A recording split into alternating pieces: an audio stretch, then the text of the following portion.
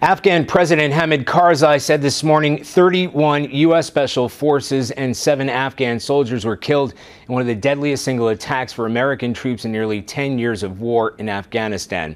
Afghan officials say a NATO Chinook helicopter crashed during an anti-Taliban mission overnight in a region west of Kabul.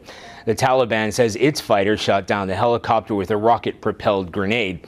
Sources tell CBS News the Chinook was carrying U.S. and Afghan forces in the Wardak region during an operation against a suspected Taliban compound that started shortly after midnight. The chopper was struck and crashed into the valley.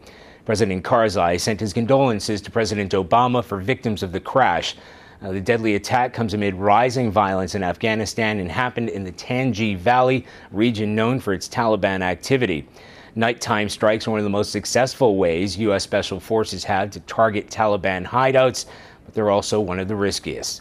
Charlie Dagata, CBS News, London.